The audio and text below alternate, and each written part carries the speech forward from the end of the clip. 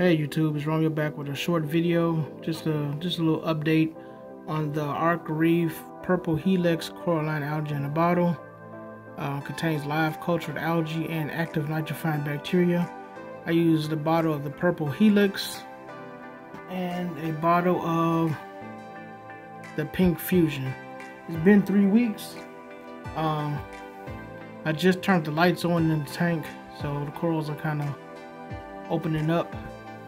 But like I said, it's been 3 weeks, and in these 3 weeks, gotta excuse this tank. It's been kind of neglected. I've been sick, and I'm gonna get it together. But let's see. I'm looking for any coralline algae growth. It's been 3 weeks, and right off the bat, you see some there, some there. I don't know if you can see back there, but it's some right there. Sorry for the bad focus.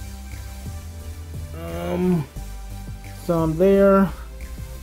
You can see splotches of it all on the rock up there. Underneath this green leather, you can see the pink coralline algae growing, as well as the purple. Underneath these hammers that are just now opening up, you can see some there that's growing on that epoxy. Some of the pink growing there. And underneath this one, you can just see the purple just took over on that skeleton, as well as the pink. As far as the rock that was, my intake filter pipes, you can see it all growing there.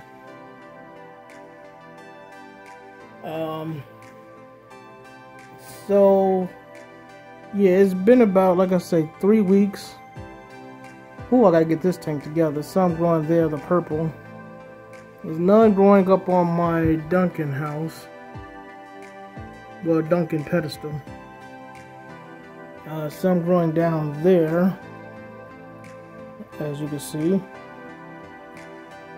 So yeah, it's been about 3 weeks, and coralline algae is growing pretty good. Like I said, this tank started pure white rock. I mean, you still see the white rock up there where color hasn't formed, and right there where, you know, color has, well, there's coralline algae there too. But yeah, I used pure white marker rock, except for that aquascape on that side. This one was pure white. Yeah, I got oh, it's all on the MP10. You see some on the back glass over there, some on the front glass.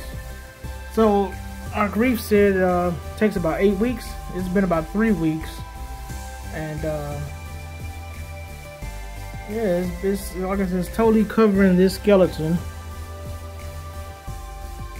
And it's growing all on this epoxy where I mounted my hammer corals. It's growing back there.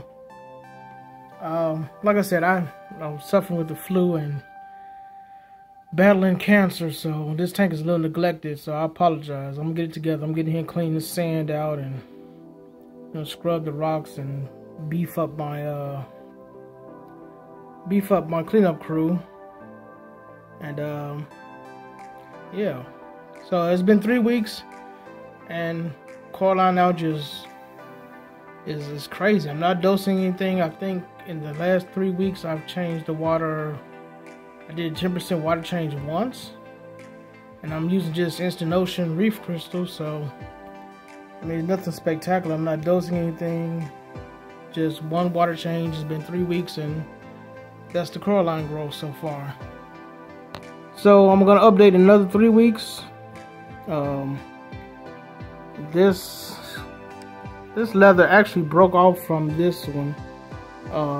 I didn't frag it. I just, one day it was cutting itself apart, and this piece started off real small, about the size of a, I want to say a raisin. And I stuck a toothpick through it to mount it to that rock. As you can see, toothpick still there, and it's totally grown over the rock. But yeah, it's broke off from there. This one is huge once it opens up. Right now it's a little pissed off, and it's about to shed because it's real shiny, so it's gonna shed the skin in a minute.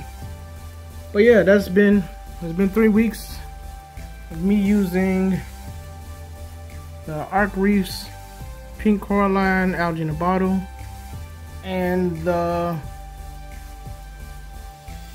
Purple Helix Coralline Algae in a bottle. This tank started off with all white Marco rock. No coralline out at all. I mean, at all.